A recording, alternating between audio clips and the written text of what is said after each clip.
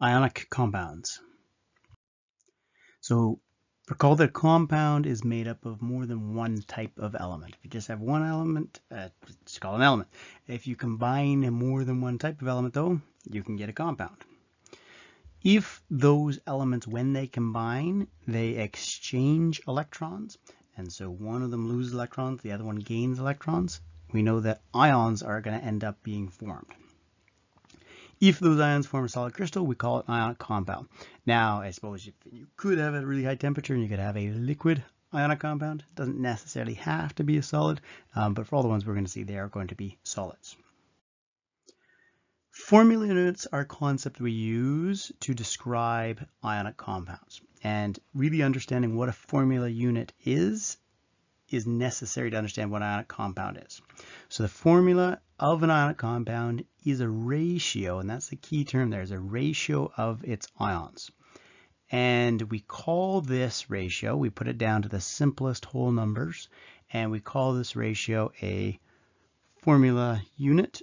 And again, that's the key point about ionic compounds, is that when we're talking about them, we use their chemical formula. That is a formula unit.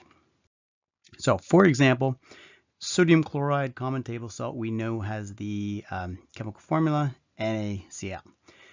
The formula unit for sodium chloride is NaCl.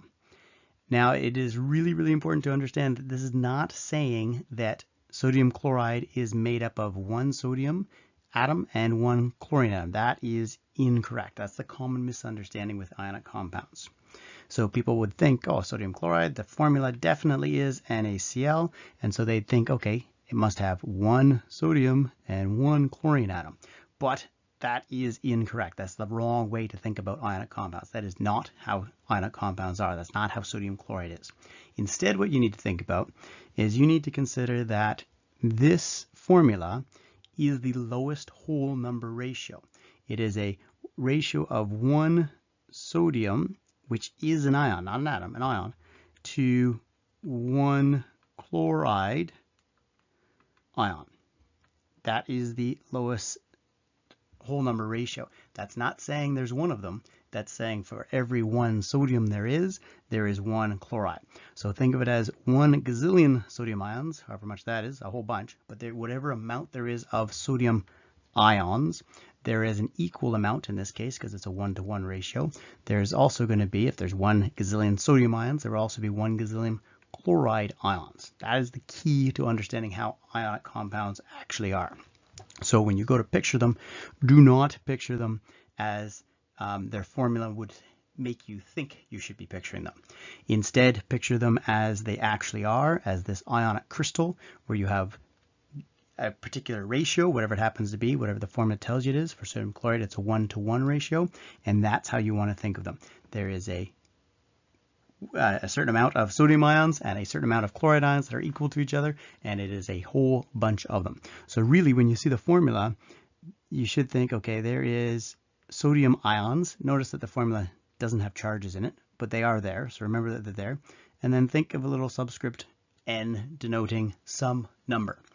And then there is chloride ions also present in the same number as sodium ions. So that's really how you should be thinking of the formula for any ionic compound. They are charged, and the ratio of them is denoted by how many there happen to be, leaving you to think of them as having a giant three-dimensional, that doesn't look like a cube, three-dimensional crystal structure, lots and lots and lots of those ions in a particular whole number ratio.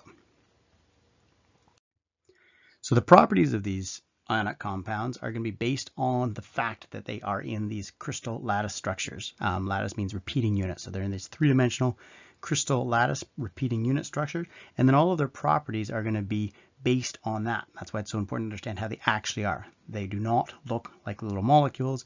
They are these big repeating patterns of ions. So each ion is going to be surrounded by many oppositely charged ions. So for example, we can see in this one here, we have a sodium ion and sodium ion here, and a chloride ion there, sodium with a positive charge, chloride with a negative charge. And it's not just one sodium and one chloride ion. And this is a 1-to-1 ratio here. So we have lots of sodium ions, lots of chloride ions. They're just present in a 1-to-1 ratio. But if you looked at this chloride ion here, we'd see that, let's get this a little bit easier to see, it is surrounded by a number of different positively charged ions. Plus there's one behind it and there's one in front of it, right? So this one negative ion has 6 positive ions surrounding it. And again, that is how you understand the properties of ionic compounds, is you think of them as repeating crystals, these three-dimensional particular ratio of ions in this three-dimensional pattern as a crystal lattice structure. So this leads them to have a high melting point. Remember, melting is essentially being able to get the particles to move around relative to each other. So if they're frozen as a solid, they're fixed, and then when you melt them, they become free, so they can actually move relative to the other particles around them. In an ionic crystal, though, if you imagine like this sodium here, again, it's surrounded by these chloride ions, and this is just a two-dimensional slice of the crystal. There's another plane in front of it and behind it as well. And so they're held in place really, really well by those oppositely charged particles. So this attraction makes it hard to free these ions, and therefore it's really hard to melt ionic crystals. Same property, same cause for this particular property. They are known to be quite hard. Not the same thing as strong. Don't confuse those as the same thing. Strength is another type of thing. Think in terms of hardness as the ability to scratch them. And so ionic crystals are really hard to scratch. If you tried scratching an ionic crystal, you'd be trying to move the ions away from their relative position. And again, they're surrounded by oppositely charged particles, oppositely charged ions. So doing that is going to be difficult, and therefore ionic crystals end up being quite hard. And just make sure in your head you're thinking that's not strong, that means hard to scratch. As hard as they are to scratch, they are also brittle, and that's why you don't want to think of them as being strong. You want to think of them as being hard to scratch, but they are also brittle. Because if you do happen to move the ions, it takes a bit of force, but if you do happen to do it, the spot where they want to be, they're no longer in. So for example, if you imagine this crystal here, I think, I don't know, the red ones are positive, imagine, and then the blue ones are negative. So everyone's happy in this arrangement here. You've got a positive surrounded by negatives, everything's great. But if you then to move some of these ions over a little bit, just move them over the space of one atom, which is not much at all, then you end up with these positively charged ions being next to other positively charged ions, and that is going to cause them, they're the same charge, that's going to cause them to repel each other, and therefore the crystal will actually break apart, and that's what it means to be brittle. A lot of ionic compounds are going to be soluble in water. Now there's lots of exceptions, but the general trend is that ionic compounds tend to be soluble in water. The ions themselves have charges, and water also has charges to it. They're not ionic charges, they are partial charges. So we label them slightly different, but they are charges. And so therefore, the charged water molecules are going to be attracted to the ions, and the ions to the charged water molecules, and therefore the water is able to actually get in and break up the structure fairly easily because of that opposite attraction of charges. Conductivity with these ones, if the ions are free to move, and remember the way to do that would be by melting them, which would be really difficult, or easier to do, you could get a charged substance to get in there and start pulling the crystals apart one ion at a time by dissolving them in water. Either way, melting or dissolve, the ions would be free to move, and as long as they're free to move, they will be able to move electrons from one place to another, carry a current, which is known as being conductive. This does not work when they're solid. So when they're solid, remember, they're stuck in their positions. They can't move very easily. So they do not conduct electricity as a solid, but if you put them in water, the ions are able to move around. We're able to get electrons from one place to another. They will be conductive. Or if you were to melt them, very difficult to do, but they would also be conductive if you melted them.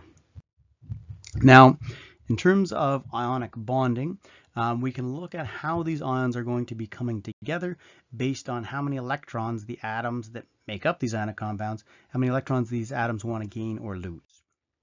So recall, atoms are going to gain or lose electrons because that is the way in which they become stable. They can gain a full outer shell, become isoelectronic with their nearest noble gas. This is what they're trying to do to become stable. This is their goal in life.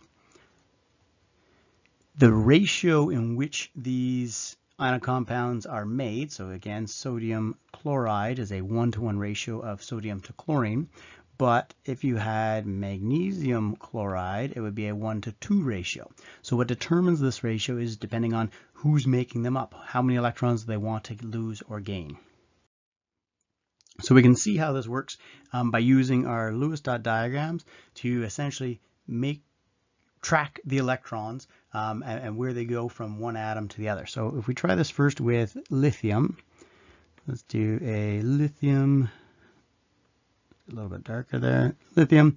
And so if we were to draw a Lewis dot diagram, it's got 3 electrons total. It's got 2 in the inner shell and 1 in the outer shell, 1 valence electron. So when we do a Lewis dot diagram, we only draw that 1 electron. And then if we have a chlorine atom, we've got a total of 7 valence electrons that we've got to put on here. And so there is our Lewis dot diagram for chlorine. So in order to become stable, what lithium is going to want to do is transfer its 1 electron over to chlorine. So if lithium and chlorine were to react, and do realize that we're talking a chlorine atom here, the name for chlorine gas is also called chlorine, confusingly enough.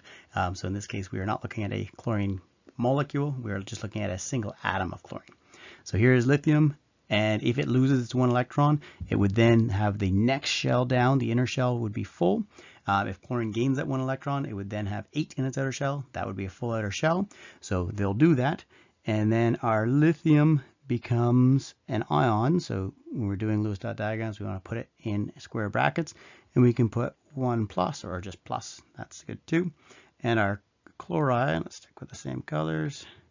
Our chloride is now an ion as well. So I'm going to draw in its original electrons, and I'll throw in a different color to show the difference between them. If you can see that, maybe a bit darker. No, we can't see that very well at all. Either way, it is going to have a charge of 1 negative though.